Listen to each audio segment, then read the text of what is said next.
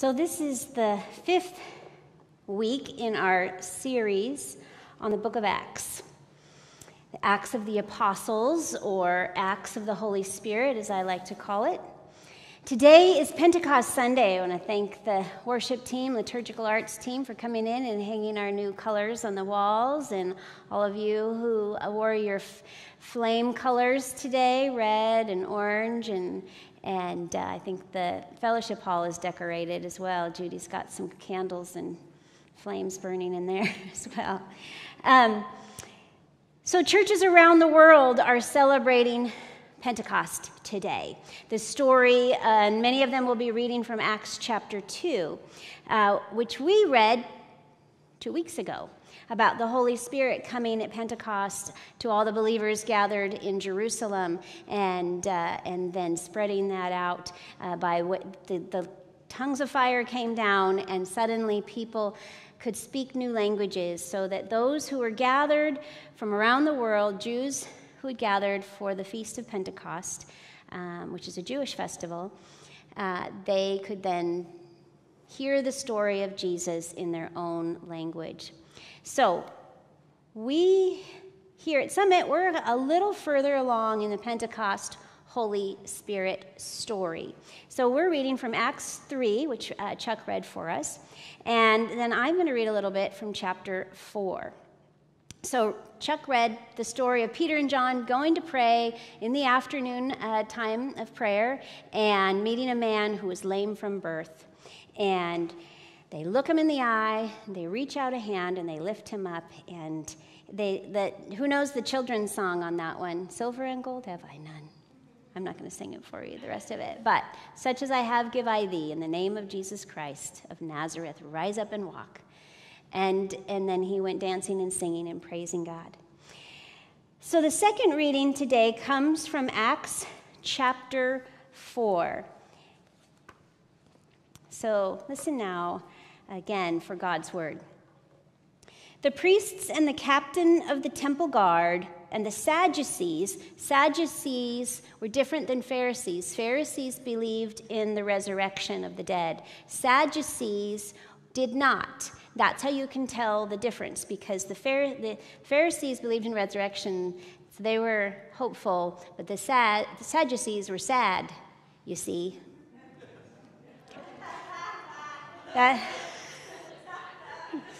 That's a freebie this morning. They were especially, the Sadducees came up to Peter and John while they were speaking to the people. They were greatly disturbed because the apostles, Peter and John, were teaching the people, proclaiming in Jesus the resurrection of the dead. See, the Sadducees would not be happy about this. They seized Peter and John, and because it was evening, they put them in jail until the next day. But many who heard the message believed. So the number of men who believed grew to about 5,000. Interesting, that's just men counted again there. The next day, the rulers, the elders, and the teachers of the law met in Jerusalem. Annas, the high priest, was there, and so were Caiaphas, John, Alexander, and others of the high priest's family. They had Peter and John brought before them and began to question them. By what power or by what name did you do this? Then Peter, filled with the Holy Spirit, said to them, rulers and elders of the people, if we are being called to account today for an act of kindness shown to a man who was lame and are being asked how he was healed, then know this. You and all the people of Israel, it is by the name of Jesus Christ of Nazareth, whom you crucified. They like to remind them of that. Whom you crucified, but whom God raised from the dead, that this man stands before you healed. Jesus is the stone you builders rejected, which has become the cornerstone.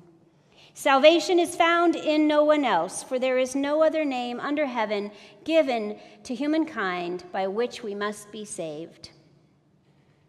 When they saw the courage of Peter and John and realized that they were unschooled, ordinary men, They were astonished, and they took note that these men had been with Jesus. But since they could see the man who had been healed standing there with them, there was nothing they could say. So they ordered them to withdraw from the Sanhedrin and then conferred together. "What are we going to do with these men?" they asked. "Everyone living in Jerusalem knows they have performed a notable sign, and we cannot deny it. But to stop this thing from spreading any further among the people, we must warn them to speak no longer to anyone in this name." Then they called Peter and John in again and commanded them not to speak or teach at all in the name of Jesus. But Peter and John replied, "Which is right in God's eyes, to listen to you or to him?" To Jesus, to God. "You be the judges. As for us, we cannot help speaking about what we have seen and heard." This too is the word of the Lord. Thanks be to God. So you're gathered here today at a Presbyterian church. Presbyterians organize themselves regionally in what are called presbyteries, and even larger groups of presbyteries known as synods. Presbyteries have different names. We're the Seattle Presbytery. There's the Presbytery of the Inland Northwest in eastern Washington. There's the Northwest Coast Presbytery. These groupings of churches are for connectional support and relationship building and shared ministry, and also for accountability. So before we begin, I want to pray, and then I have a little story about a presbytery. Let us pray. May the words of my mouth and the meditations of all our hearts be pleasing in your sight, O Lord, our rock and our redeemer. Amen. So I have a story today about the Presbytery of the Heated Waters and a recent meeting of their Commission on Ministry, or COM. The COM is called a special meeting to deal with a situation that has come to their attention. Two men who have been calling themselves pastors have started a new church in town. Stories of this new congregation, Resurrection Presbyterian Church, have made their way to the presbytery offices and to other churches around. It's all over Twitter and Facebook, and there's some fan pages and a few blogs from some of the members. They don't have a building yet because they're meeting in parks or people's homes or school gyms, and even a couple of times they've had some gatherings in the parking lot of Front and Center Presbyterian Church downtown. It's been a little hard for the COM to track these guys down because by the time the elders and pastors on the commission meet, the Resurrection Church is on to a new location. The problem is there's no record of these pastors anywhere in the PCUSA. No trace of them at any seminary. No presbytery has claimed them as inquirers or candidates. No ordination paperwork anywhere. They are total unknowns. And certainly no one has given them permission to start a new church development in this presbytery. And the bigger problem is that people keep joining up with their church. All the congregations across the Presbytery of the Heated Waters keep reporting huge numbers of members, elders, music directors, and youth leaders. Even the seniors group at Redeemer Press have all gone AWOL. And word is they're pounding down the doors at Resurrection Press, except, of course, there are no doors. Just stories of amazing stuff. People with diseases completely healed. Kids with disabilities walking without their wheelchairs or braces. Families living on the streets because of a hard economy, now living with families who have much to share. And there's a group that hangs out with teenagers at the Youth Detention Center on Monday nights.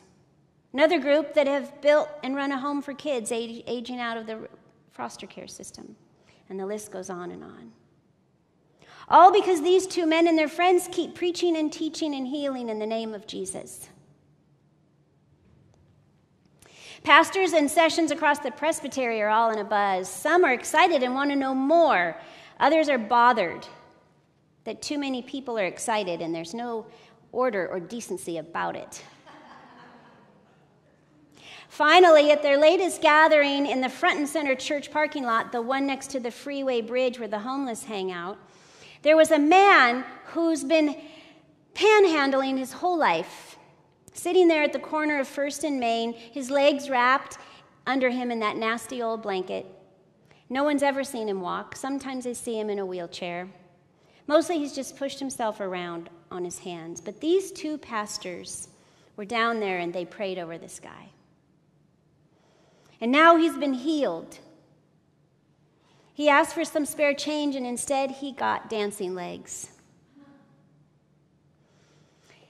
He still needs a shower and some clean clothes, but he is walking, he is jumping, he is dancing. So Reverend Bob Bigshot, senior pastor of the Front and Center Church, who also happens to be chair of the COM, was in his office working on his sermon on justice and mercy, and he heard a commotion outside his office and went outside to check it out. He couldn't believe it. Here they were in the flesh and causing all kinds of trouble just outside his office. The COM was meeting tomorrow, and so he invited these guys to stop by around 2. He wanted to hear more about what they were up to. So they showed up right on time, jeans and T-shirts. They even brought their new friend, the homeless guy who was healed yesterday. Looks like he's had a shower and a good breakfast. They look around them as they walk in, and they didn't know there'd be such a crowd. No one on the COM was going to miss that meeting. Pastor Bigshot started the hearing, as it certainly started to feel like, by asking them, "So tell us, who gave you permission to do all of this?" And they smiled as if they were happy to be asked. Then one of them took a deep breath, and the room sort of filled with energy as he started to speak. "Well, if you mean, how is it that this man here, whom you've all passed on the streets and have seen his disability, how is it that he walked here on his own 2 feet and stands here healed? Well, we've got nothing to hide. We just prayed over him in the name of Jesus Christ, and he jumped up and started dancing. It wasn't us. It was the power of the Holy Spirit. The Spirit that brought Jesus back from the dead and brought wholeness back to this man's body. We're just witnesses." So COM asked a few more questions, found out that Peters and Johnson were their names, that they'd grown up in the presbytery and loved the church. They wanted it to grow, wanted it to be a vibrant place with truth and justice and the work of the Spirit. And then the COM asked them to step out into the hallway. "What are we going to do with these guys?" Pastor Ed Orderly of the Not a Sinner Among Us congregation asked. And then Elder Helen Lovemall of the We Care Presbyterian Church gently offered, "The whole county has heard about the great things these people are doing. We better tread thoughtfully here." Pastor Bigshot added, "But we've got to stop this thing from spreading. It's tearing our churches apart, having all our people listening to these guys, uneducated, unordained. They need to be put in their place." So they brought Peters and Johnson back in and told them that they need to stop preaching and healing, stop calling themselves pastors, and above all, told them not to use the name of Jesus Christ, or especially the good name of the Presbyterian Church, in any of their communications or messages. They were welcome to become inquirers and apply to seminary and to begin the ordination process. But until they'd gone through all the right processes, the name of Jesus and the PCUSA were not to be bandied about carelessly. Peters spoke calmly but with conviction. "Well, thanks. Thanks for inviting us here. The cookies and coffee are great. We've always loved this church, this presbytery. And we can see you are good-hearted elders sitting on this commission. Judge then for yourselves whom we should listen to, you here today or the God who raised Jesus from the dead and raised this man from his disability. We know we can't keep quiet about the things we have seen and heard. The members of the COM were stumped. They all sat there quietly as the three men walked out. But the parking lot erupted with singing and dancing as they left the building, for the people were praising God for all that had happened. So you probably figured out there's not really a presbytery of the heated waters or a front and center Presbyterian church. Not exactly, anyway. This is the story that unfolds in Acts chapter 4. And it's a story we usually read from the perspective of Peter and John, from the viewpoint of Christians excited about Jesus and raising our fists at the Sanhedrin, the high priest, the Jews that were too religious and who stood in their way. But I tell this story through the lens of a 21st century church, the Presbyterian church. It feels a little different, doesn't it? I'm curious, what did you notice felt differently, or how uncomfortable did it make you at times to hear it told that way? I'm curious what your thoughts were. They didn't follow. I forgot to mention that part. That's right.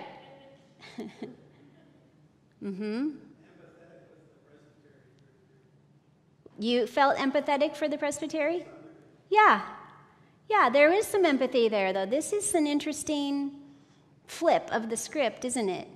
And I'm currently serving on Seattle Presbytery's COM.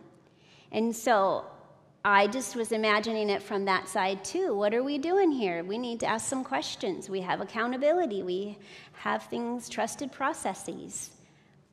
Yeah, it's interesting, isn't it? We know in later conversations we'll learn in Acts that there will be people in these situations who are going to start paying different attention and say, if God's up to something here, it's not going to stop. So there's wisdom in this room, but it's a moment, isn't it? Yeah. The Holy Spirit moves people to turn the page, to bring healing, repentance, to speak truth and resurrection good news. People in power or people who are just super comfortable with the way things are, they often, first response is resist the Holy Spirit. And it's this knee-jerk reaction to just shut it down. We could change up the modern-day version and tell a story about people advocating for race equity and bringing forward not just one person's story, but hundreds, millions of people in our history who have been unable to stand up and walk freely under slavery, Jim Crow, red line laws, and all the things that have happened since then because of that. We could hear the voices of those in power say, yes, well, we see your point. We can't deny it.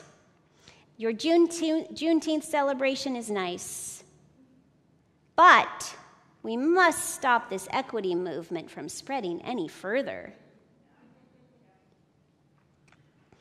Or we could tell the story of the LGBTQ friends being seen and heard and affirmed for their gifts, for their belovedness. See them rise up and sing and dance and testify to God's power and love in the world. And then hear parents and even pastors show up to school board meetings across the country and say, yes, well, we love everyone, but we must stop this thing from spreading any further. We have to shut down these conversations about diversity and inclusion in our schools. Or we could tell a story about lawmakers and lobbyists who hear the anguished, desperate pleas of the families and survivors of gun violence, see the data on every other country compared to the U.S. and say, yes, we feel for you. We can't deny that there's a problem, but we must stop people from spreading this story that the guns we make so much money on are a problem. Friends, it comes down to the question that Peter and John ask. Which is right in God's eyes, to listen to you or to Jesus? You be the judges. As for us, we cannot help speaking about what we have seen and heard. Friends, here at Summit Avenue, may we continue to follow and trust the Holy Spirit to lead us into hard spaces in our world. May we have the courage to look the wounded and broken in the eye and extend our hands to lift them up together. And when people try to shut it down, which they will, may it be said of us that we could not help but speak of the good things we have seen and heard. The things of Jesus, our resurrected Lord. In the name of the Father, and the Son, and the Holy Spirit. Amen.